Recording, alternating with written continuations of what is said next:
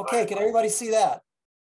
Yes. Yes. That's good. Well, Katie, thank you. First of all, I thought I'd put a provocative title on the presentation to get your attention about the 6 pills that doctors, even good doctors, generally don't prescribe, can't prescribe, and don't know much about. And so my punchline here is you have to teach your doctor. I'll give you examples of how I've worked with and empowered coal miners in West Virginia to teach their doctor how to get them off of insulin, because frankly, they didn't want to be on insulin anymore. But they did it through their own behaviors and essentially taking charge of their own healthcare, not out of lack of trust in their physicians, but frankly, as physicians, we didn't learn this science. And I want to give you a perspective now as someone who's been a physician for quite a number of years on my personal journey, going through the military, through civilian healthcare, and now working with a variety of large organizations, startup companies, entrepreneurs. What really matters here? So way in the upper corner, you can see a much earlier version of me just up in the next state in Fayetteville, North Carolina, nearby you guys, when I was a young flight surgeon working for C-130 Squadron. And my office was the airplane. My office was the runway. It was the squadron building. Oh yeah, I had to do work in the hospital. I had to do the clinic. But what I understood is that health doesn't live in a medical clinic and that medicine is best practice outside the walls of a hospital. For 20 years in the military, my job was not to just see sick people, but to make the unit perform. And I think you as an individual and you wishing for your kids and your grandkids, what you really want them to do is perform at their peak ability. And what medicine too often does, in my opinion, is we just put a patch and we don't talk about performance of the long view. So I've always had the long view because that's what I was told to do for 2 decades in the military, to fly, fight, and win. Many good times passing through Charleston Air Force Base, by the way, as I mentioned to Bruce. But we always were a single payer. We didn't get any more money because people were sicker. And as a matter of fact, it was not uncommon for me to fire hospital commanders because they were sending too much care downtown when they should have been taking care of it or getting people healthier on the Air Force Base. I was so frustrated with civilian healthcare, the more I learned about it, that we started up our own health plan that said, we're going to pay 100% for the preventive care. We're going to show you the price of a Z-Pack. We're going to show you the price of a doctor's visit, because heaven forbid, it's not a $10 copay. It's $135, and it's all your money. It's just coming out of different pockets. So we started health savings accounts in 2004, 2005 with the Secretary of the Treasury and the IRS. I was there, if you can find the old video, when he turns to me in 2007 and says, now tell me, Dr. Mike, why is knowing the price of healthcare good for medicine and good for my health? Boy, did the health plans hate that. Hospitals didn't like it either. A lot of doctors who were never told what they were being charged, they were wising up. Very interesting time in my life. We got acquired by a large Blue Cross plan. And it was clear to me that after 2 years there by obligatory stay, I had to leave because there was too much lack of transparency and too little emphasis on prevention, to be honest with you. Along the way, I've worked with every possible player. I worked on Capitol Hill for 2 years in the Senate Health Subcommittee. I've worked with unions. I've worked with organized medicine as a delegate to the AMA, Institute of Medicine. I now advise DOD on health and medical readiness issues. So I come with a deep, broad, and I think informed perspective, personal albeit, about what's really important, what's not. And at the end of the day, there's one and only one person who cares about your health as much as you do. It's you. It's not your doctor. It might be your spouse if you're lucky to have one. It's maybe your children. But at the end of the day, if we don't get our own personal house in order and understand what causes disease, what unwinds disease, and what we can do in partnership with our doctor, not our God, she's our partner. What can we do together to make it so we live the longest, healthiest life possible? I dug back into my archives, Katie, and I found this slide. Probably, I would say, this was around the early 1990s when we realized that the so-called annual physical was largely a waste of time and energy on both the patient and the doctor point. We'll talk more about it in Q&A if you want. But essentially what we were telling the Chief of Staff of the Air Force, so this is a slide given to a 4-star. When you talk to a 4-star in the E-ring of the Pentagon, it's very simple. You get your point across in 5 minutes because invariably there's some crisis that comes out and he's going to have to leave. So I put up this cutaway of the F-100 engine, which those of you who have Air Force experience, this is what powered the F-15, the F-16. Every aircraft pilot in the Air Force knows this engine by heart, and they know all the components in that engine in this cutaway view. Essentially, all of the parts are examined, not 100% end-to-end, year after year. They are evaluated based on how many flying hours that engine has been subjected to. Certain parts of this wear out at certain number of flying hours. Generally, it would be a waste of time if we inspected all the parts every year without any attention to how many flying hours or the experience of that particular engine. All I'm asking for a more rational periodic health exam program is to do the same thing for this engine, the human being, who has organ systems that wear down at different use flying hours, if you will. In 7 minutes, I got the approval for the program. I say this because in medicine, one of the biggest problems we have is expressing concepts which you should own as the owner of your engine, getting it out of the medical gobbledygook and talking about what are the simple things you can do using nouns, verbs, adjectives, objects, right? So I want you to know today, I'm going to give you 6 things that will improve your human system performance that your doctor either doesn't know about, was not trained in, and now is beginning to learn that you can help energize yourself going forward. For 25 years, I've used this slide, and I've asked employers, and I've asked large community groups, and I've asked health plans, how many people in the room or how many people in your company can say yes to these 5 questions? I'm not going to read them. There's nothing on here about your genetics. There's nothing on here about your health plan coverage. There's nothing on here about what doctors in your network. There's simple 5 questions. And every year I've been practicing medicine since I graduated medical school, the number of Americans who answer yes to these 5 questions has declined, such that today, fewer than 5% of Americans can answer yes to all 5. None of them have anything to do with my genetics. They have everything to do with culture, everything to do with my environment, everything to do with, well, the fact that we tried to medicalize these. They're not medical. It's public health, it's family health, it's school health, it's work health, it's community health in your community. So I was visiting one of our hospitals in Western Pennsylvania about 5 years ago. After I had a staff meeting with all the physicians, we were driving out of the hospital, and 100 yards away from the hospital, I passed this store. This is the dream store for anybody who wants to end life early and broke. It's called Habits. I can get my beer, I can get my smokes, and I can get my lottery tickets in one easy stop. And it was kind of the ultimate irony, because as a country, this is what we do.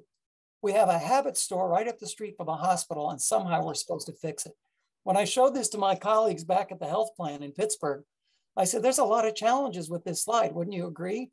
And Bob, who was one of the nurses that I work with, he said, I'll tell you, there's a lot of problems with this slide, Dr. Mike. You see that 30-pack Coors Light? He says, I can get that for $15 in Pittsburgh. Yeah, always looking for a good deal. Always looking for a good deal. So in a 13-minute typical doctor visit, and that's all you're going to get, by the way, 13 minutes. An overweight doctor and an overweight patient, here's the conclusion. Give it to me straight, doc. How long do I have to ignore your advice? Now, in reality, this New Yorker cartoon is not what patients say to me, but they'll sit there nodding their head going, yes, I'll do this. Yes, I'll do this. Yes, I'll do this. And deep in their psyche, they're saying, there's no way in hell I'm going to do that. It's hard to do that. And that's why both players here, both the overweight doctor and the overweight patient, are frustrated with the status quo. Doctors reach for the prescription pad. They call it the McLipitor syndrome, because they know patients think that anything they eat or any way they behave, I can fix with a pill. And besides, I don't have the time. I kind of heard this stuff works. I don't really believe it. Even though I know scientifically behavior change like plant-based eating, physical activity, stress management, good sleep, all of those things can work as well or better as medications. And that is the honest to God's truth. The pharmaceutical company doesn't want you to know that, but it's absolutely true. We'll cover some of that today. This is the new Rosetta Stone of, as far as I'm concerned, the entire practice of medicine. I was honored to lead the National Lifestyle Medicine Research Summit in late December of 2019. 50 of the nation's experts in clinical disease, in basic science, in lifestyle medicine from the US and other countries came together and said, what is the basic science, what is the clinical evidence, and what is the common pathway to create all these diseases on the right-hand side? Obesity, diabetes, cardiovascular disease, stroke, cancer, depression. It's inflammation. If James Carville, you remember who he was, it would be, doctor, it's inflammation, stupid. But it all starts on the far left of this slide with what you chose to do this morning. Did you wake up and get physically active? Did you eat a plant-based meal? Did you say prayers? Did you connect with somebody? Did you walk outside, take in the sunshine and the vitamin D? These 6 pills on the left side, we now know are changed through the microbiome, through epigenetics, and through cellular stress and injury, none of which was taught to me in medical school or 2 residencies. It is the emerging, dramatic, exciting science of neuroplasticity, epigenetics, and the microbiome. This is what's new. And the good news is, when you see those little brown boxes at the bottom, lifestyle interventions shift this entire diagram back to the left.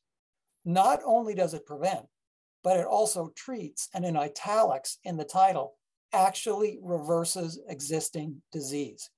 Nothing we have with medication does that. Nothing. The problem is inflammation hides in all the specialty clinics. So all of these organ-specific diagnoses have doctors and clinics and billing codes attached to them. So I go see the ophthalmologist for macular degeneration, which is a reflection of, oh, by the way, what's happening with my diabetes. Oh, what's happening in my liver, but that's because I'm overeating, and the liver exam has to go to the hepatologist, even though I'm on my way to renal failure, which is right down the hallway from the nephrologist. And the GI specialist, who of course looks over the liver, doesn't talk to the nephrologist, and on 6 different medications. This is the mess that patients experience, and I guarantee you, you or your family members are experiencing this. You are the patient ping pong ball going from specialist to specialist to specialist, and the root cause of the disease, those 6 pills on the left side of that chart, have not been addressed. And yet you're way over beyond the epigenetics, the microbiome, the neuroplasticity, the cellular damage, dysbiosis, the microbiome, all that stuff is not being addressed effectively as it could as you bounce around the system. This is the only scientific slide all night, because sometimes I don't even understand basic science. Didn't exist when I graduated from medical school 45 years ago. Your genes are not your destiny. It is epigenetics, which is the expression of proteins from those methylation groups in the middle of the slide. And those are impacted by your development in utero. Yes, believe it or not, what experience your mothers had started to change the epigenetics to the fetus. What about environmental chemicals? What about diet? What about physical activity? What about other drugs you're taking that actually change the epigenetics? This is the core science that makes it so exciting. The 6 pills, which I'm going to cover really quickly and give you a few pearls that you can take home. I'm not going to spend much time, because Katie tells me a lot of your group is dedicated to plant-based eating and understanding that.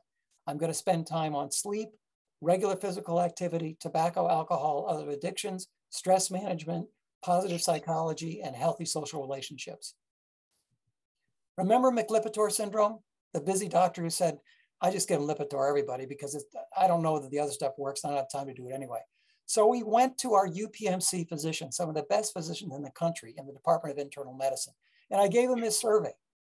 And I said, what are the barriers, doctor, to you essentially addressing and helping your patients to quit smoke, lose weight, change their eating habits, manage stress, increasing physical activity? This is 20 physicians, some of the brightest in the country.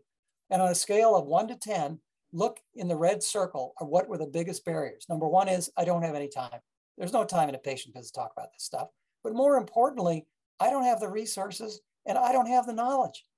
I got 1 hour of medical school education about nutrition, over 4 years in medical school and 6 to 7 years of residency training. They don't know what they have to know. They don't have the resources to do it. They don't have the time. And look at the 4th one. I don't think the patients really want to care about it. I don't believe it'll actually change behavior. So no, I'm not going to do this. So this is why the growing number of doctors in lifestyle medicine, an article that I promoted, we pulled together all of these 6 medical specialties in 2009 when I was president of ACPM and said, send us the doctor in your specialty leadership who is the most motivated to learn about lifestyle and health behavior change. So we reached out to the pediatricians, the family docs, the general internists, the sports medicine docs, preventive medicine physicians, just these little bit of lifestyle physicians back in 2009.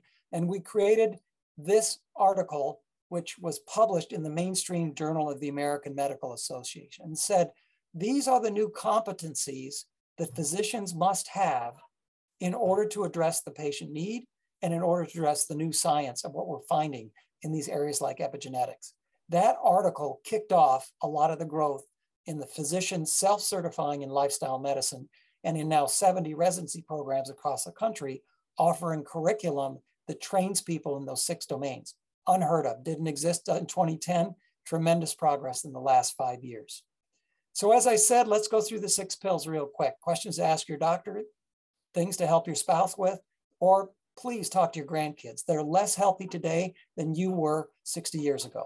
And I can say that nobody can qualify to get in the military nowadays. 4-star generals about 7 years ago wrote a monograph on their retirement entitled Too Fat to Fight. Provocative, politically incorrect, but there are entire generations of kids that cannot go into the military because they cannot get through basic training. So the consumption of meat products in this country continues to skyrocket at over 220 pounds and going up. And we now know that chicken is no better than pork, is no better than, but the beef, pork, and chicken, the global impact on our health and on the environment continues to grow despite the evidence that it's not good for our health.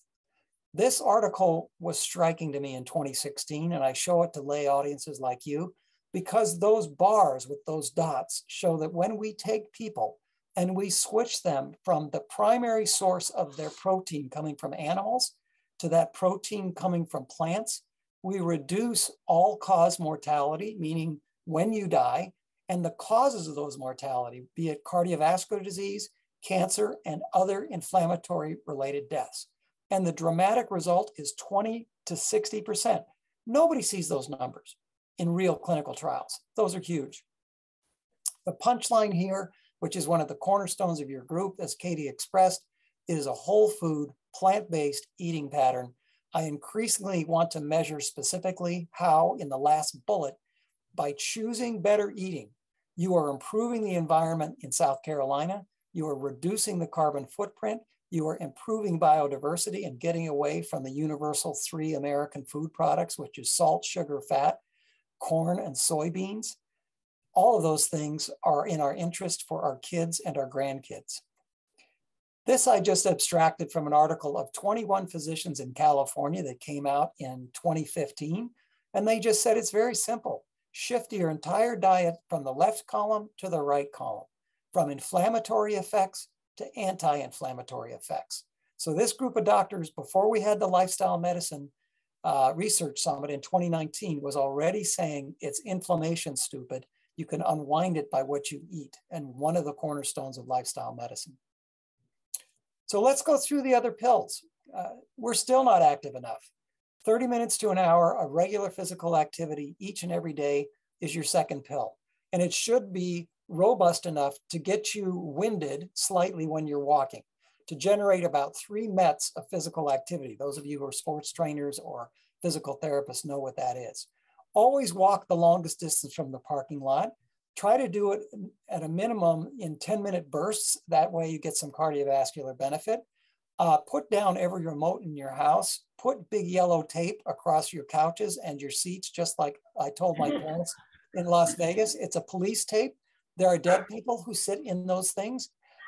Remind yourself that you need to be moving, and we'll have some fun stories later on, some of my heroes, to tell you some anecdotes and things to watch. And with regular physical activity, it doesn't have to be exercise. I don't use the word exercise.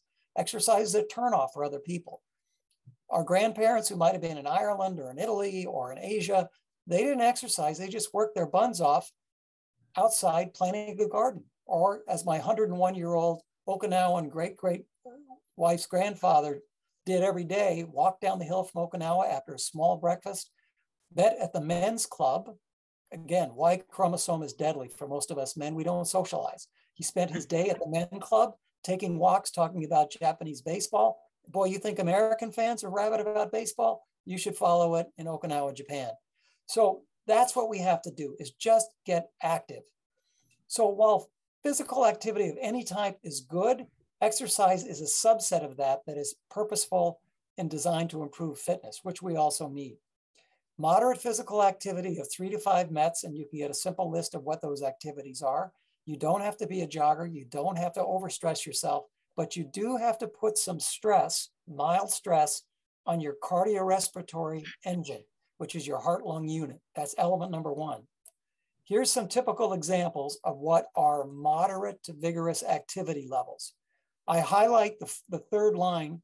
Notice that it says raking leaves, not blowing leaves, right? I know you get leaves in South Carolina, so put away the blower, save the environment, and get that old rusty rake out that you were going to leave behind in Pennsylvania, okay? Tremendous exercise. Strength and flexibility, however, the other 2 components, and should be done at least 2 to 3 times a week. We do get muscle wasting as we age, and so you have to be able to put weight on those muscles, regular conditioning at least 2 to 3 times a week, and work systematically on your upper body, your core, and your lower body. Yoga, Tai Chi, floor exercises are tremendous exercises for strengthening. They're not wee-wee exercises, believe me. Those are hardcore exercises. If you've ever done it, you get winded, and it builds great muscle. And then finally, with injuries, it's often due to lack of flexibility. So cardiorespiratory endurance, strength, and flexibility, the iron triad of physical activity and fitness. And here's the bonus. Every single part of your body, every single place that blood flows in your body, most importantly to your brain, your mood, your cognitive ability, your risk of dementia, everything improves with exercise. Endorphins are released from the brain. You don't have to run a marathon to get a runner's high. You can get a walker's high, right? So every single part of your body benefits. Number 3, reduce and eliminate substance use and abuse. And the big violator here is not cigarettes, it's alcohol. We've given the alcohol industry a license to kill, literally. And I see so many people who still don't understand the danger. Each of you there, if I had to raise a hand in the audience tonight and say, how many of you have a substance abuse family member that has broken your heart, or you're breaking their heart for alcohol or eating disorders or morphine or some type of opiate? It's rife. There are still people who smoke. It's unbelievable to me. But if you know anybody, if you see anybody, I mandate that you go up to them tomorrow morning and give them a big hug and say, Roberta, I love you. What can I do to help you quit? And go on the next day, go back on Saturday. Roberta, what can I do to help you quit? They need to know that the network of people around there with nicotine addiction, they can overcome it. Every single day they stop improves their health. Yeah, we have good data that 10 years out, the risk declines to that of a non-smoker. But every day their risk of ear infections, bad COVID infections or death, pneumonia, asthma, bronchitis, everything goes down, not to mention the cost on their pocketbook. As I said, the new studies show there is zero, literally zero benefit to alcohol consumption at any level. So anybody who essentially says, well, I need to get my 2 glasses of red wine a day, no, there's a lot, just eat the grapes, okay? Alcohol, almost at any level, should be modestly consumed, if at all. If you don't drink, don't start. If you do drink, certainly no more than 1 to 2 a day, 1 for women, 2 for men, except when the Steelers lose a game that they shouldn't, in which case you can drink. What about sleep? This is the 4th pill. It is absolutely undervalued, and everybody is sleep deprived. Think back to seeing an infant or a young child sleep. That is a natural state that we're all capable of, that deep, restorative, and DNA and cellular repairing sleep. Sleep is when our body repairs itself. And if we're getting 3, 4, 5 hours of interrupted sleep, we never get to deep sleep, we don't turn on our parasympathetic nervous system, and we're not able to repair our DNA. As a result, every day, the inflammation in our body increases. Every day that goes by, we're more inflamed. So getting that 7 to 8 hours of restorative sleep, you go to bed, you fall to sleep quickly. You may have to get up to urinate in the night. Don't worry about it. But when you get up in the morning, you're refreshed, you're restored. Insomnia is a word that's thrown around a lot. I wanted to show you here the actual medical definition of what insomnia really is. No question, people will have trouble falling asleep. If one of their loved ones is in trouble or they've just had a setback in their personal life, that's not insomnia. Insomnia is a consistent pattern of 3 nights a week for at least 3 months of difficulty initiating or staying asleep. And with every single month that goes by with sustained insomnia, there is whole body effects related to the increasing inflammation, because it's a major pathway to inflammation. So Dr. Don Bicey, who's a sleep expert at the UPMC Medical Center, he likes to talk very simply with visuals, all time related. What controls your personal sleep is the hourglass, the clock, and the alarm. So the first thing is, how long have you been awake? So in the Air Force, one of my jobs was to totally understand circadian rhythm on long air missions in a C-141, C-150, C-130, or C-5, right? What is the use of no and no-go pills? When is it appropriate? When are they not? Because you can't fight Mother Nature. We are hardwired for a 24-hour rhythm when we're supposed to sleep. And when you try to push beyond that, there are physiologic effects that you cannot overcome. So how long you've been awake and engaged is a major driver of when you should go to sleep. Number 2 is there's a reason that we feel sleepy when the sun goes down, and the reason why we shouldn't be exposed to blue light or unnatural sunlight after the sun goes down. We're now nibbling into, those of you who've been camping know, all of a sudden you find yourself sleeping at 6:30 at night when the sun goes down, because guess what? I'm exhausted. I've been hiking all day. I just ate a good dinner. I'm not going to stay up till 11 o'clock at night looking at my cell phone. So the circadian sleep propensity is again going to change your adrenal gland production of sleep-inducing chemicals or alerting chemicals, right? Along with the pineal gland, the hypothalamus. It's all a beautiful, elegant machine that the more we tinker with it, the more insomnia we're going to have. And then finally, the tools that we need to control our level of arrival or our psychophysiological state are the other pills in lifestyle medicine. I shouldn't be stirred up right before I go to sleep if there are things like exercise, plant-based eating, stress management techniques, or a social circle of friends that would make me be less aroused when it's time for me to go to bed. So what are the other tools in your toolkit to be able to do it? So keep a journal just for a week. What are your sleep times? Do you even know? What time do you go to bed, but what time do you actually fall asleep? What time do you get out of bed in the morning? What's the total time in bed versus the total time you're actually asleep when you subtract the time to get to sleep, the tossing and turning, or the 1 hour that you get up and watch TV in the middle of the night? So what are you actually getting? Shoot for 7 to 8 hours of restorative, reparative, deep sleep, so you get down into the area where your DNA is repaired, where your inflammation is unwound, where your sympathetic fight or flight nervous system is turned off. Reduce your time in bed. Just use it for sleep. Get at the same time every day of the week, no matter how much you slept the night before. Patterns are important. Don't go to bed unless you're sleepy, and don't stay in bed unless you're already asleep. Simple advice from Don. What about stress? This is a toolkit. Do you know how to recognize your personal stress, how to be kind to yourself, to not judge yourself, and to unwind? Do you know how? Katie's formula is not my formula. It's not Bruce's formula. It's not Len's formula. You've got to hold up a mirror to say, what are my stressors? How do I react? How do I control it? What's in my toolkit? What do I have to do? The best thing in your toolkit, believe it or not, is deep, rhythmic, regular breathing. But as my brother, who's a veterinarian, says, people don't breathe. They pant. I know the difference between a panting German Shepherd and the way I should be breathing as a human being.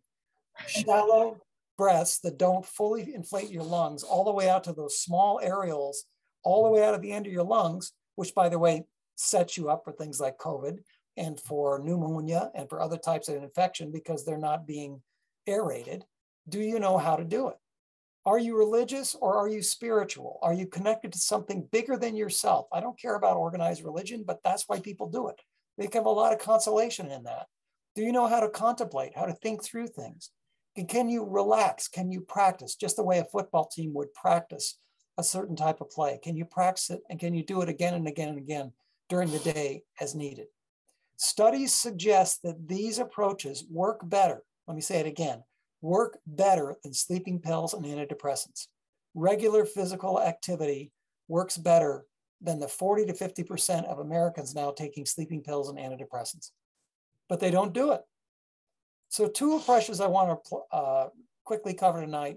I'm going to focus mainly the one on the left on mindfulness. I encourage you, if you're interested in a deeper dive into kind of a deep self-exploration of your personality type, well beyond Myers-Briggs is the Enneagram personality type. And you can look that up on the web and you can take that, help you understand yourself better at any age. I think the older we get, we'd like to think we understand ourselves better, but I'm not sure that's the case. So mindfulness meditation has been studied after Benson at Harvard. I learned about the relaxation response when I was in medical school, when he found that meditation in Far Eastern countries, and the Buddhists in particular, actually had a quieting effect on blood pressure levels and on a wide variety of other skin potential as related to stress. But mindfulness is a way that is really generic and scientifically proven to have physical, emotional, and mental health benefits. As I said, Enneagram personality testing is a deeper dive that you may find useful, but both will improve almost immediately your sense of personal well-being, your empathy for others, the lack of judgmentalism, and your own personal productivity and whatever's important to you, not to mention reduce inflammation.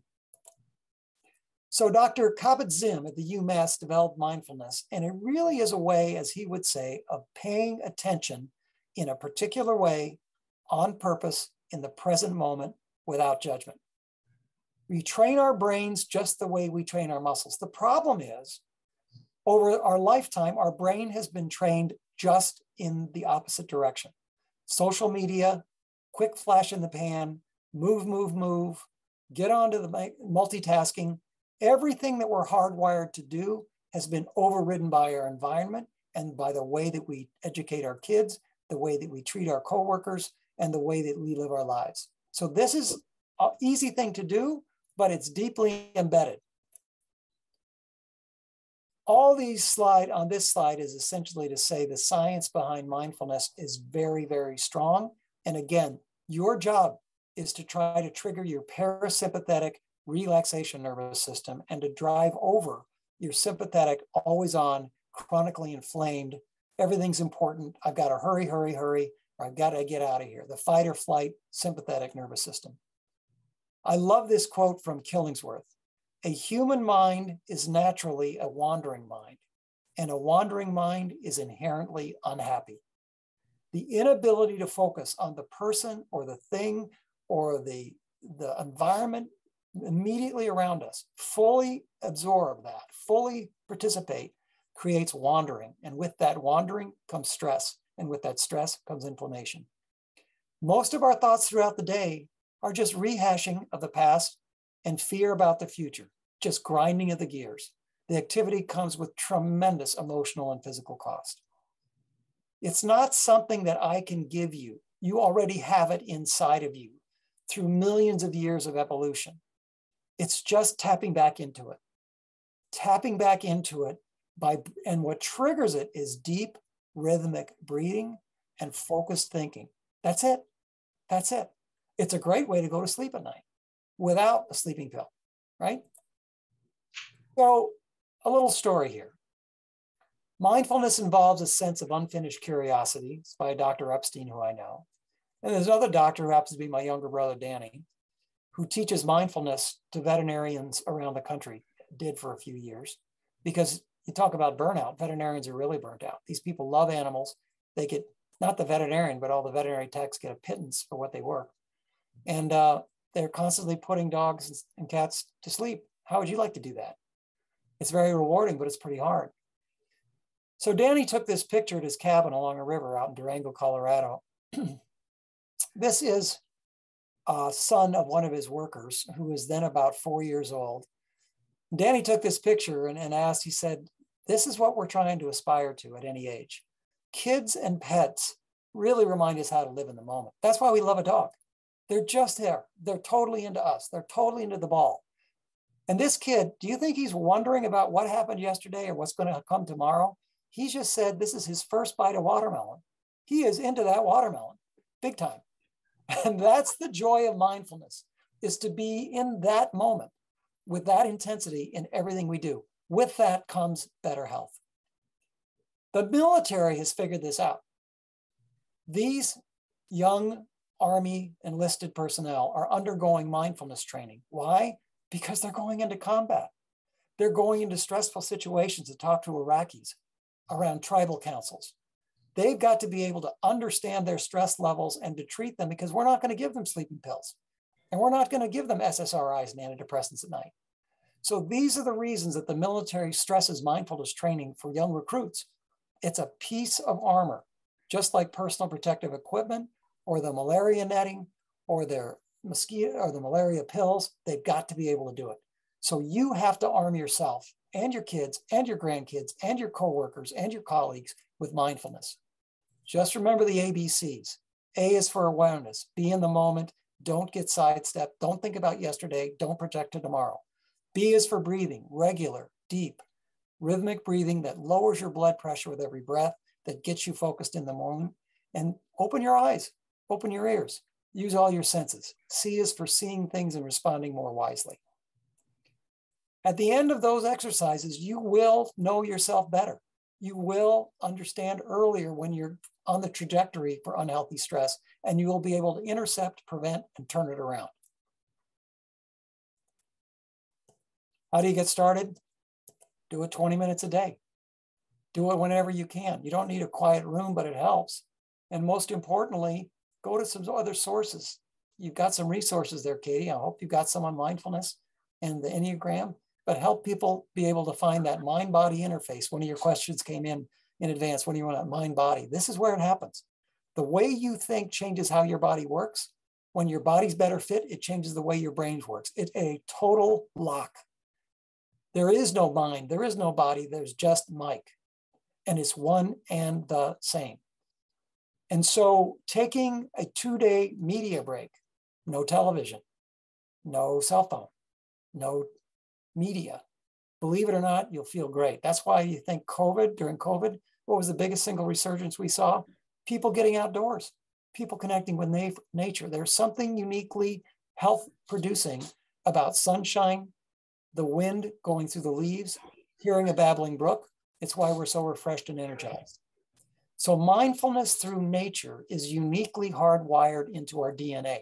We are biologic organisms that are hardwired to hear a babbling brook, to see natural ultraviolet sunlight, not incandescent light indoors. It doesn't energize us. It doesn't have the same effect. It doesn't do things with vitamin D. So this is just a picture of the great outdoors. You've got the great outdoors just outside your building. Take it in every day like a dose of medication, because it is particularly restorative and energizing. Pill number 6. I'm going to start with a story. Truth from a 5-year-old. When my son was 5, we lived in Washington, D.C., and we had to spend an afternoon at the Smithsonian. And I asked him, I said, Kaz, I said, we got a lot of choices. We got to kill some time here. What do you want to see? I thought he might want to go to Air and Space and see the capsules and the space suits. And he says, no, Papa, I want to go see the old people. I want to see the old people. I'm saying, what in the hell are you talking about? I want to see the old people. I said, well, let's go see the old people. So at 5 years old, he grabs my hand and he starts making off for the Natural History Museum. For those of you who've been there, you know, you come into this giant rotunda. There's a massive elephant right in the rotunda. Kaz makes a right-hand turn. He heads into the dinosaur gallery, goes by the woolly mammoths as fast as he can. He's running faster and faster. He makes a left-hand turn, goes down this corridor, makes a sharp right, points before I can get there, and says, Papa, the old people, the old people.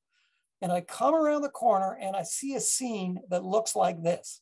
A bunch of Neanderthals sitting around a fire pit, eating what I hope is not another Neanderthal bone. And what was fascinating to me at the age of 5, of all the things, and we'd seen it all, all the things he's hardwired to see. And it's just pure DNA at the age of 5. What did he want to see? He wanted to see human beings in a circle connecting. We are hardwired for the fire pit. And the more we spend time on this, the fire pit goes out. So I'm going to ask you to think about the fire pit and think about positive psychology in the social network. The science is there. Nicholas Christakis, in a groundbreaking book about 7 or 8 years ago, said that behaviors spread like infections to the positive and to the negative. Genes not only spread, but behavior spreads, and they have big effect on our health. And when we are around people like ourselves, we reinforce the behaviors or not that we seek. We spend time with people who are like us. And by extension, should we be spending time with people who do things better than we do? So we know if a co-office worker quits, that you increase the rate that everybody else will quit. Similarly, if someone's overweight or obese or eating or living a certain way, your chances of becoming that person increases. The human brain constantly mirrors and imitates from the age of 5 up until the age of 105. It doesn't matter. So I would ask you, and I would ask your kids, and I would ask their grandkids, where, how, and with whom, and what types of behaviors comprise your forest? Who is in your fire pit? And even if you don't think you have a fire pit, you do.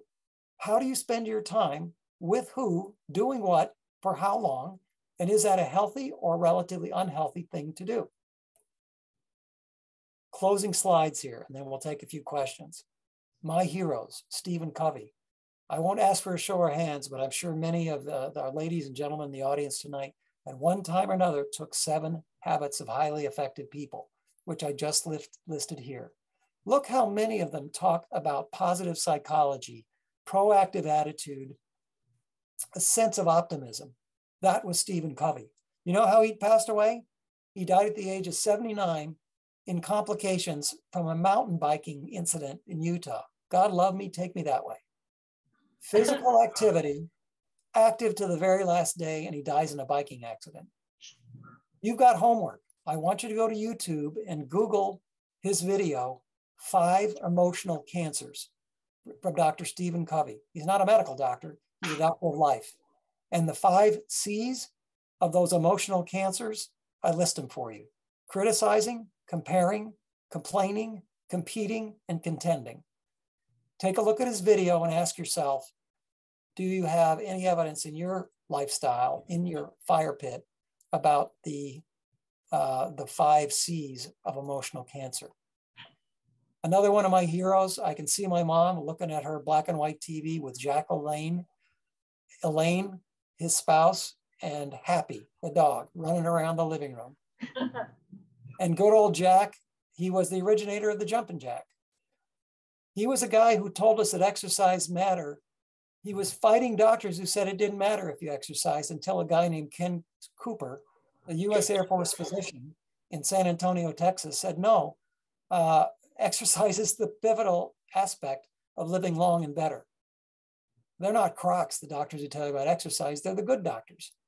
So Jack was on TV for 34 years, and he will admit both he and Elaine were total snack and junk food junkies. He totally migrated to a healthier way of eating, plant-based.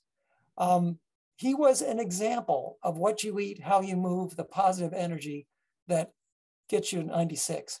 The year before he died, I think it was weeks before he died, he swam like 5 miles in San Francisco Bay at the age of 96 and fell quietly asleep, probably of pneumococcal pneumonia, the way we're supposed to die, before we invented ICUs and medicalization of normal death. So your YouTube homework for Jack is Google Jack LaLanne's interview with CBS News at the age of 95. You'll be inspired. You think you have a bad day? Watch Jack, watch Stephen Covey, they'll be good for you. So my exhortation to you all, you're all closer to good health, better health, optimal health than you realize.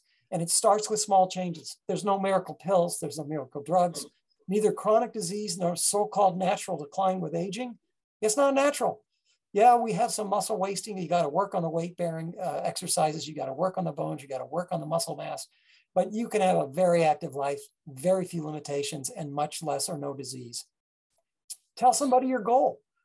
Tell them that you want them to hold you accountable. Why do teams work better than one-on-one than individual? Because you've made a commitment and you need a buddy. The buddy system, if those of you remember the military, buddy system we instill in young recruits. Whether you're flying or whether you're in the field, it's like your buddy for self-care, for buddy care.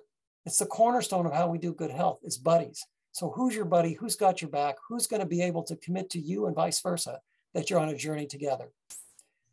One of the best quotes that I stole from Newt Gingrich, of all people, was, how can you, every single time when somebody approaches you about something and says, I've got an idea I'd really like to do, and the first two words out of your mouth are no, because, just stop yourself and say, turn it immediately to yes, if, and then fill in the same thing you were going to say was the reason you couldn't do it.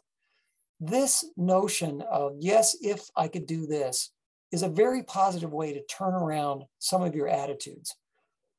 Use your body, your mind, your soul, exercise your soul, right? Revisit the why.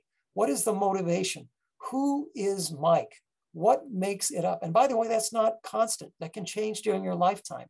Jim Kim, the president of the World Bank, forced all of his managers to spend 2 days with Buddhist monks to understand, not to convert them to Buddhism, but to understand why they felt they were on this earth.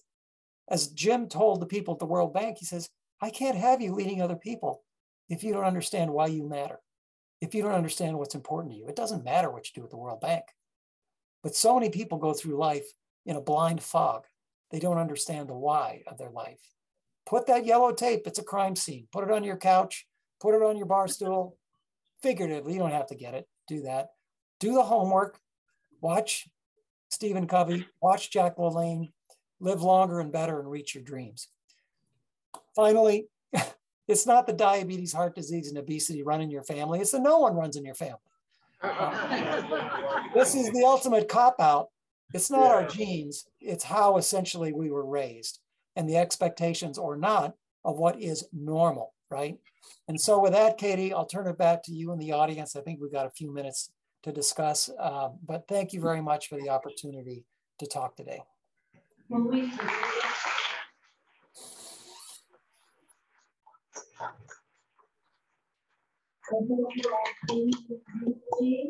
Remember those loans.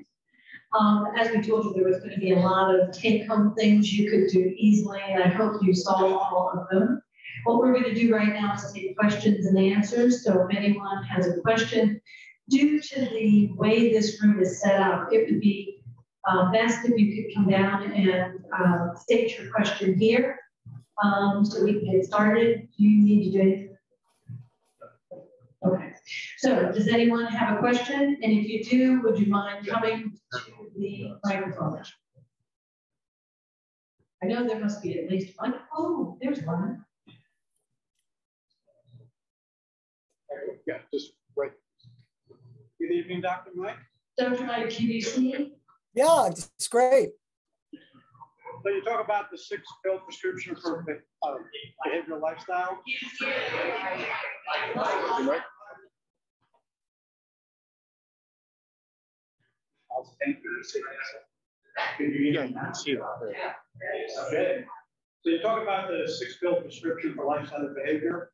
Where do we find doctors that are willing to prescribe that kind of stuff versus just writing prescriptions to cover up symptoms? Sure. How do you contact them? How do you find them? Can we all hear the question? Go closer to the mic. Not There you go. There you go. Yeah. Not Mike there, that Mike. Which mic? So that's, it's a great question. I'll give you some numbers right now, nationally, and I'll point you to a source where you can begin to investigate. So for years, like I was trained in family medicine, right, at UCLA, and I was so frustrated that, frankly, I didn't see any patients getting better doing what I was doing. I was just monitoring their decline and giving them more stuff. Then I went back to Hopkins and I trained in preventive medicine, which is really about how do you improve a population, what's the essence of behavior change, how do you do all this? And what I realized was it's not that doctors don't want to know the 6 pills, it's that the traditional medical model says that's not really medicine. medicine begins with the disease. It doesn't really begin with the prevention of the disease. And it certainly doesn't reverse disease with lifestyle, because we didn't believe that could even be possible. So there's new science that wasn't around. Doctors have kind of wanted to know this because the internists, that survey I showed you, but they were so busy doing what they're doing that they haven't had the time to get the skills. They don't have the competencies to do it, but they oftentimes are looking for someone to help them. So doctors are now paying out of their own pocket to get certified in education in lifestyle medicine. You can go to the American College of Lifestyle Medicine. I sent the web link to Katie. It's lifestylemedicine.org. And if one of you were to join the organization, you could get access to the national directory of doctors who have sat for the examination and are certified in lifestyle medicine, meaning they were exposed to those 6 pills, the 6 domains of lifestyle medicine, and they're very competent in helping you with that. That's one way to do it. So you can look up South Carolina, you can look around there, you can see where there are. The good news is there's 5,000 of them, whereas even 3 years ago, there was about 1,000. So doctors are beginning to march with their feet to get this training and education, number one. And it's not just doctors, it's nurse practitioners, physician assistants, nutritionists, because it's all health professionals. That's one way to do it. The other way to do it is if you're located near a teaching medical center or a hospital. At the University of Pittsburgh, for example, I worked with the leaders in family medicine to get 7 or 8 family medicine residency programs throughout Western Pennsylvania to offer lifestyle medicine training to the family medicine residents in the residency program, to get these young docs going right out of the chute. There are now 70 residency training programs in the country offering that. It may be that some of the teaching hospitals in South Carolina are some of them. And at any event, I think a phone call to one of the doctors or to the chairman of the department saying, hey, we just had a session on lifestyle medicine. Are there any doctors in your practice that have been interested in healthier behaviors to treat disease? Put it that way, because sometimes they don't know the word lifestyle medicine. And even there, what you'd be doing is provoking the interest in those institutions, because they do listen. It's like, well, gee, what is this? I've got people calling me up to say they like doctors who understand this stuff. And then finally, many of the doctors don't have to do it themselves. When I talk to a group of physicians, what I typically say, how many doctors here want to be a health educator? And no hands go up, of course. They don't want to be a health educator. They want to be a doctor. Now, they don't have to do the coaching themselves, because many of these programs, like a systemic plant-based eating program, you can't just tell somebody in 13 minutes how to do it. It has to be a sustained program. But the doctor can link you to this through coaches, nutritionists, a teaching kitchen, or stress management or programs. So the doctor may not have to do it, but what they shouldn't do is poo-poo it. Oh, that'll never work. If somebody gives you that, get the hell out of that doctor's office, because you are at a high risk of a drug-drug interaction, being on too many prescriptions that interact, and one doctor not knowing what the other doctor is doing. That is dangerous. And unfortunately, it's very common. One final story, coal miner, West Virginia. I've been every year going down some of the poorest communities in the country, about an hour and a half south of Pittsburgh, meeting these guys at 6 o'clock in the morning before they went out to the oil fields. And I talked again and again and again about the 6 pills of lifestyle medicine. And this is a tough crowd. Blue collar guys, not a lot of education in some case, tremendous burden of type 2 diabetes, early heart attacks in their 40s.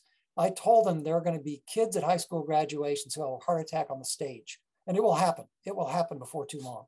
There's nothing magic about being young and heart disease. It's just how long it's in the vessel. So this guy had listened to me for 2 to 3 years. He came up to me quietly after the end of a session.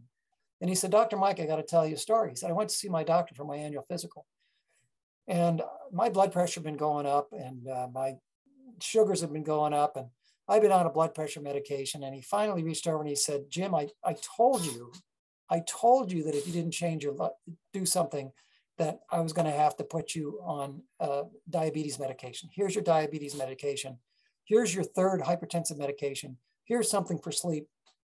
He says, Dr. Mike, I took that pile of prescriptions. It's still a paper prescription. I pushed them all back to the doctor and I said, I'm not taking any of that crap. I'm not going to become a diabetic. He said, I saw my mother lose her eyesight and one of her legs to diabetes.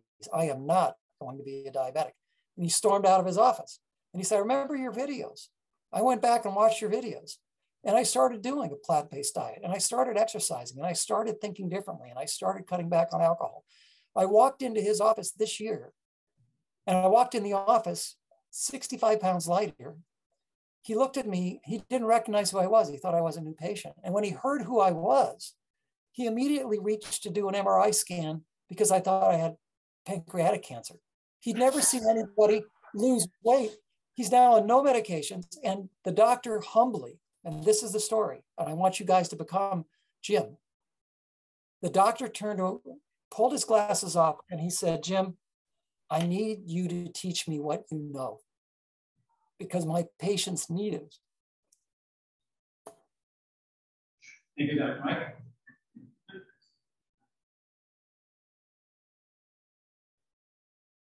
Hello, Doctor. My name is Ron Levechi, mechanical engineering class in 1970. There you go. Great. I began this journey because of this organization. He started a little nudged by one of Dr. Jewel Furman's programs on PBS and so on as well. Within 4 weeks, starting this, went back on. Here we can have our cholesterol checked, an LDL and HDL twice a month for $10 each. Wow. They come here, it's a great program. So I started tracking my data. I dropped from 165 my cholesterol, that was at 10 milligrams of Lipitor, down to 114. My LDL dropped in half, my HDL, I still struggle with that, and others 40, 42.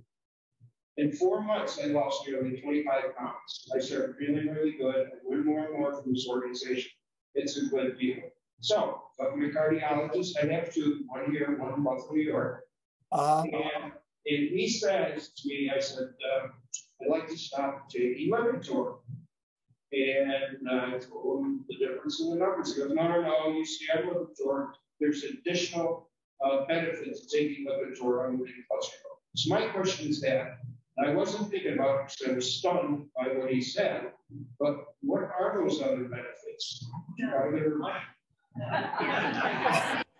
what's that? None? Money. Yeah, thank you. Well, there's certainly benefits for the drug company. No question about that. So you're saying, so let me give you a data point just to think about. And I resist giving any, obviously, personal medical judgment or advice, not knowing all the moving parts. But so here's just a data point.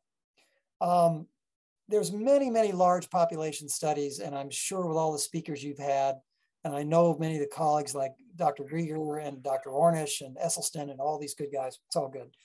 But what we know kind of worldwide, looking at heart disease and lipid levels, is, and going back to the Framingham study in Massachusetts, which you know has been around for 70 years now, long study of looking at people, what happens to them, and how it correlates to these various blood tests and other types of personal behaviors, is that by and large, heart disease doesn't occur at all with somebody who has a sustained total cholesterol below 150. So if you, and by the way, if you just go to Africa or Asia or South America and just regularly looked at people who ate a high fiber, high plant, minimal to no animal diet, certainly no dairy and those types of things, they're all running cholesterols in the low 100s. They don't need to be on another statin drug to get it to 80. So I would continue the dialogue with the cardiologist to say what he's probably referring to is some of the anti-inflammatory effects that the lovastatin has in addition to the just LDL direct effect. But to my point, if you share with him the Lifestyle Medicine Research Summit, if you wanted to share with him the 6 pills and say, you know, we just had this crazy physician, Dr. Mike, who came and talked to us. What if I'm doing all those other 5 things that reduce inflammation? Is that the reason that you think I'm getting the bigger bang for the buck by still staying on a statin drug, even though I'm below 150? Why don't we go off it and see what happens? Because now with everything firing, that's the other point about heart disease. Heart disease doesn't just come down to your cholesterol level. It's all those other factors combined that add to that intima, the damage in the intima of the arteries that causes the inflammation that then makes it a soft plaque that breaks away and causes a stroke or a heart attack, right? So all 6 of those things, not just what you eat, but he's probably thinking about these other effects. Now, do you have type 2 diabetes also or not? No. No. So there is evidence that among diabetic patients that the statin gives you additional drug. But here's another statistic. 91% of diabetes in the United States is type 2 lifestyle diabetes. When I was in medical school, believe it or not, we didn't see much of that at all. And I was in Washington, D.C., a city that is not known for healthy behaviors or skinny people. But we called it adult onset diabetes because it never occurred in kids. We've got type 2 diabetes now in 10-year-olds in Pittsburgh. It breaks my heart. So that's the one caveat is they've looked at statins in a diabetes population to get additional thing. But if you're not diabetic, you're well on the way to low 100s. Frankly, there's some evidence that statins have other adverse effects on blood sugar and things like that. It's a good discussion to continue. I encourage you. Thank you very much. Dr. Mike, I think we're going to take just one more question. Time went so fast tonight, didn't it? We're having so much fun.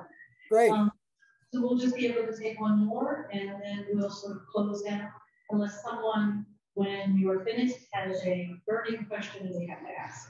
So hi, Dr. Mike, I'm Cheryl, grew up in Pittsburgh. Yes. Hey, there you go. There you go. I'm totally Dr. Stewart comment with the drinking alcohol.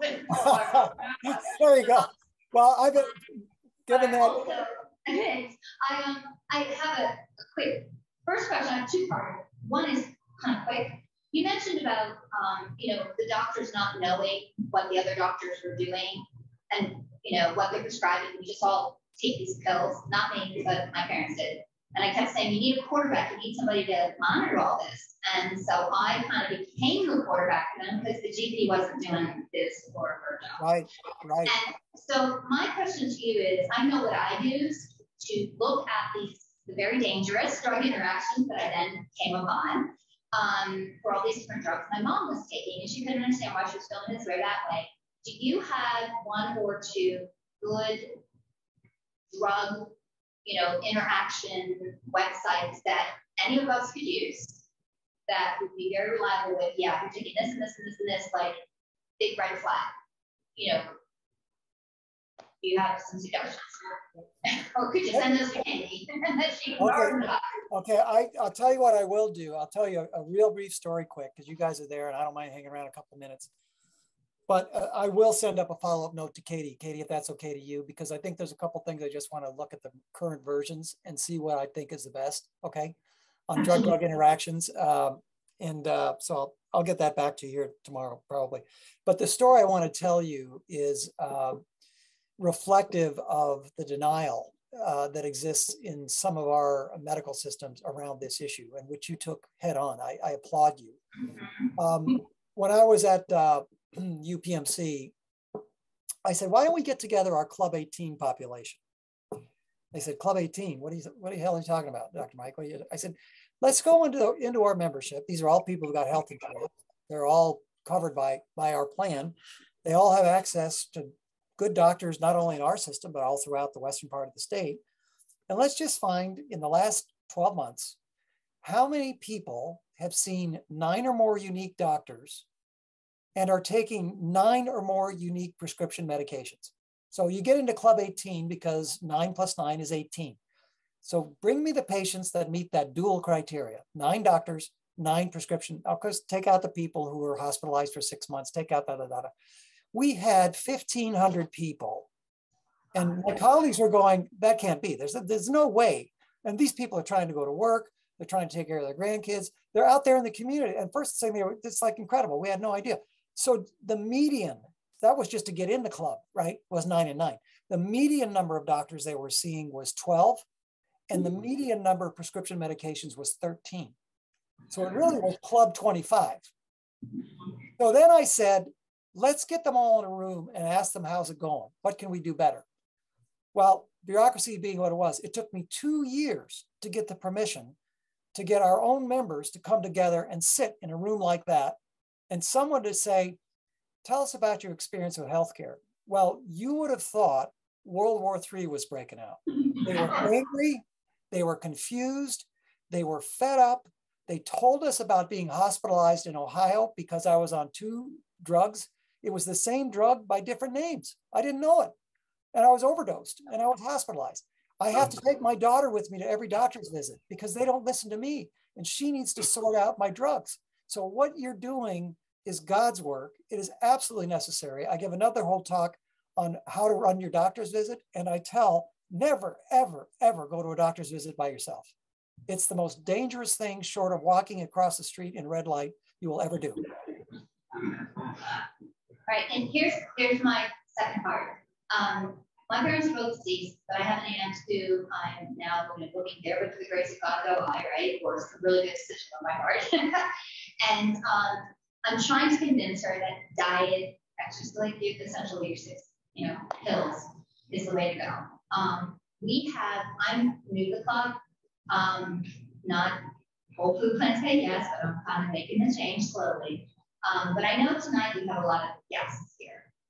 And if anybody's even considering that, as I talk to my aunt on the phone to try to convince her to please, stand up and step in place when you're watching commercial break. That's 2 minutes, just move. And so, what would be a quick recommendation that you could give us for if you're gonna do the 6 pillars, right? You're gonna do the 6 pillars. How do you get into it and make the mindset change or make that, what's a good way to get somebody at least their toe in the water? So here's a take home that you can apply a little bit. I love the quote because it's true. Data tells, but stories sell, right? So the previous questioner came up and said, let me tell you my story. I did this and I dropped this, I changed my numbers, I did this type of thing. I can talk all day long about the science of epigenetics, the microbiome, the big research summit that was published in this international journal. But show me somebody that I care about who did something a little different that made their life better that I think I could do. So the first thing I would suggest is take these slides, because you got them, but just assess and use it as how am I doing on the 6 pills? How am I doing on each one of these 6, right? Am I getting 30 minutes to an hour a day of physical activity, not exercise? Am I able to basically start moving towards more plants, because I'll feel better. And by the way, that claudication, that firmness in your calf, that pain when you walk starts getting better. Why? Because the inflammation's going down. When you get away from highly processed sugar, salt, fatty foods, particularly they're low in fiber, all that type of stuff, you'll feel better. Social network, who's in your social network? Be honest. There's nobody in my social network. This is my social network. I spend 8 to 14 hours a day on this. This is not a social network. It's not a fire pit. So assess those 6 and then pick one with somebody that you'd like to do. We are hardwired for pairing up with people. This notion, and where doctors have failed, and myself included, is this. Bruce, who likes to be lectured? Because it demeans me. It makes me feel like I'm not in charge of my own decisions rather than those big words, cognitive behavioral therapy and motivational interviewing and all these things. But at the end of the day, it's what you would want to do to convince somebody that this not only is doable, but guess what? It's actually fun. I feel better. And that's the other thing. Feeling better is the ultimate opioid. I just feel better. I've got a little more energy. I'm happier at the end of the day. I fell asleep quicker. That's what it is. And so while I like lab testing and I like people to know what their BMI is, the thing that really makes it is D. Eddington is one final quote. For some of you might Google that name, 35 years, University of Michigan, expert on health promotion programs, what works and how is it tied to medical costs and how is it tied to business productivity, and had 2.5 million lives followed him for all these years. And Dee and I are good friends. We co-wrote a chapter 3 years ago in the lifestyle medicine textbook on effective health promotion. Because really what you're talking about is how do you promote your own health and how do you get somebody else to promote their health? And so Dee said, occasionally I go to companies and I get up in front of all the employees and he opens his talk and he said, now, I want to show hands here.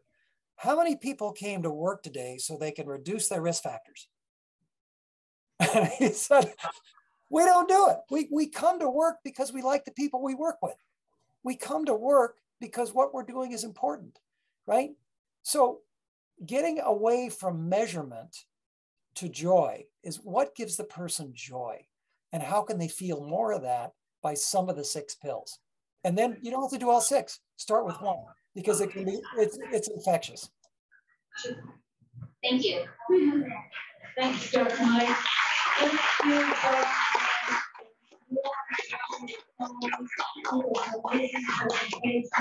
Thank you for your kindness and thank you for providing us all of this information we can take home and apply immediately. So thank you very much. Thank you, guys. I wish you the best. Katie, Len, Bruce, it's good to see you again. Good health, Godspeed to all of you, and have a great spring. I'll send you a follow-up note, Katie.